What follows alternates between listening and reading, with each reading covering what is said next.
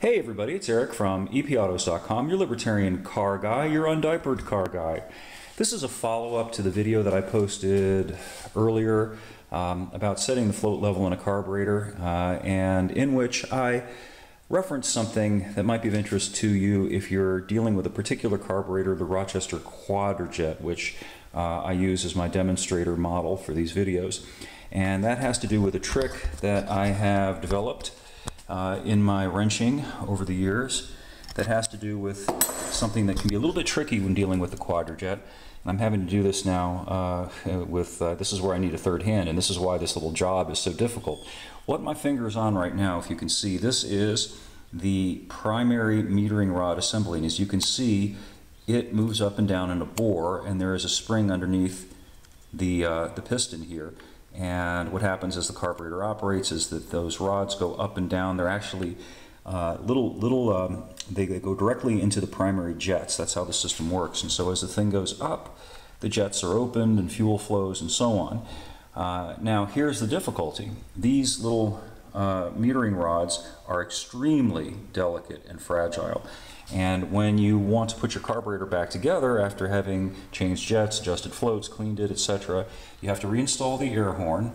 And the trick is to install the air horn without letting this sucker pop back up. And also, of course, you've also got to do the same with the power piston. That's this the spring right here, and here's the power piston.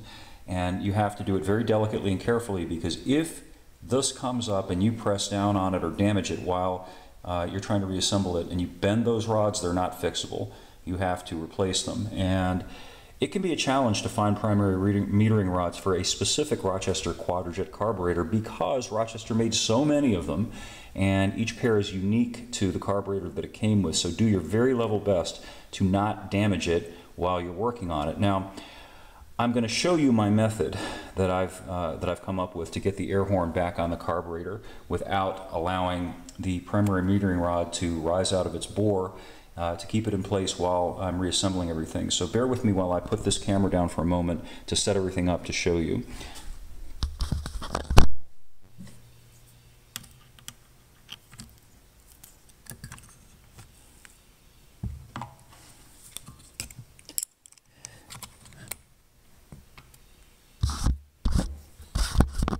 Okay, we are back.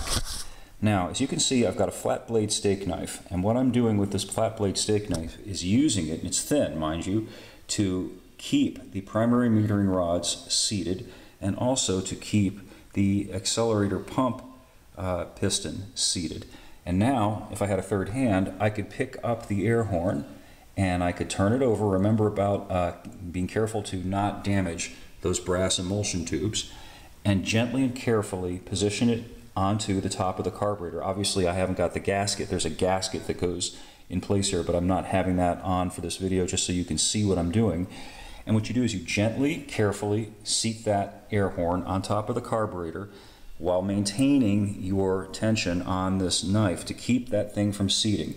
If you do it right, it'll pop into place, and you'll feel it just pop into place. There won't be any kind of sense that you have to push down on anything. It should just plop into place. You can see there are some mounting tabs here. The air horn should just fit into place. And then once you've got that air horn positioned, then you can just withdraw your knife blade, and now you have got the carburetor reassembled, and you can begin to attach the screws and all of the little peripheral things that go onto the assembly. Anyway, I hope that this helps. I wish I'd known this trick years and years ago when I was first learning how to work on the Quadrajet. It's really an interesting carburetor once you understand it, and once you know what to do and what not to do. Also, by the way, seating the primary metering rods upon reassembly can be frustrating. The thing goes up and down. In fact, here, I'll try and show you a little bit. Go ahead and unseat it. Take out the accelerator pump. So watch, I'm going to let it go up now. So now it's up. Now you can see it's not seated. You can see the little piston is out of its bore, but it doesn't go directly down. So you have to wiggle it around a little bit, and sometimes it'll take you several minutes. Be very patient, be very careful, because again, these little needle metering rods, they're very, very delicate. You jam down on these things, push down on them, you will break them, even if you bend them a little bit. That's it. You have to get a new set. So don't do that. With carburetors, the key is patience. Don't get frustrated. If you get frustrated, walk away from it, have a cup of coffee, have a beer, do something else for a while, and come back to it when you've got a fresh reservoir of patience. That's probably the best advice that I can give anybody who is starting out to work on these older vehicles with mechanical systems where you actually have to fiddle with it with your fingers rather than just drop in a chip or flash a computer or all the other electronic things that you do with modern cars. So anyway, more up at epautos.com, the web's best libertarian and undiapered car site. Come on down if you'd like more, and thanks as always for watching the vids and reading the articles. And if you have any questions, feel free to ask. There is a button at the end of each article. This isn't a sales pitch. I do this for free. If you have something I can help with, just ask me and I'll be happy to do my best to respond. So again, thanks, and we'll catch up with you again soon.